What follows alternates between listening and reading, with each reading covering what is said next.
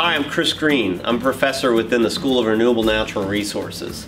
This fall semester, I'm teaching ichthyology, which is the identification of fishes, as well as looking at, inside the fish, like their bones and organs.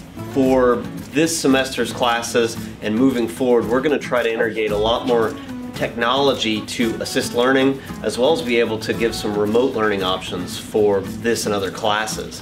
One of the things that we're doing here to make an online experience more immersive and participatory is kind of integrating digital photography and digital videography to allow us to stream to an outside audience the identification of fishes.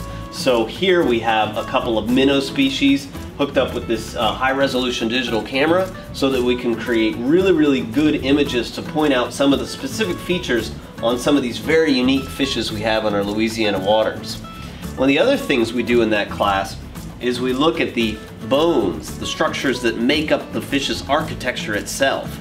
This is a freshwater drum skull. In the past, we would look at these bones, say, in a classroom environment. But this year, we're taking technology a little bit further, and we're actually looking at 3D scanning to create an online and virtual database to use as a study guide and teaching tool. So this is actually a 3D high-resolution scan of the fish skull, and we can use this as a study guide as well as use this in our online lecture to help teach these bones in person as well as remotely.